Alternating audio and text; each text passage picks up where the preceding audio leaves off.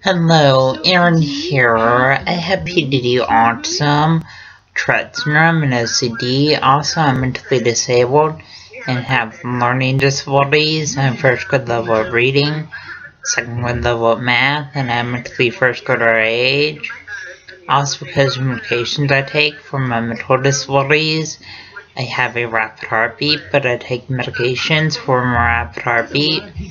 Also, I have physical crowds, loud sounds, and yes, when people ask me over their house, I don't know how to respond, and that's frustration. Also, it's hard for me to interact with others. Also, autism is kind of like a brain delay, but effectual interaction. Autism makes it hard to process what other people are saying.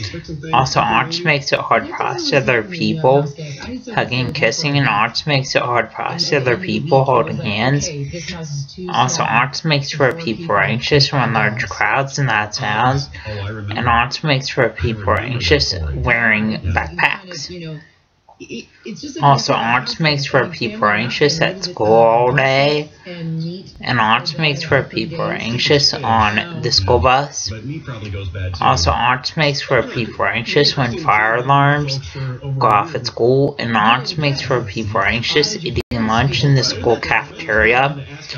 Also, just like to know, the signs of autism are lack of social skills, lack of eye contact, lack of speech, and lack of communication. Also, when people act up in school, that's a sign of autism. Also, when people have low grades in school, that's a sign of autism. Also, when people stim in school, that's a sign of autism. Also, stimming is kind of like hand flapping, and hand motion, hand movement, and hand fidgeting.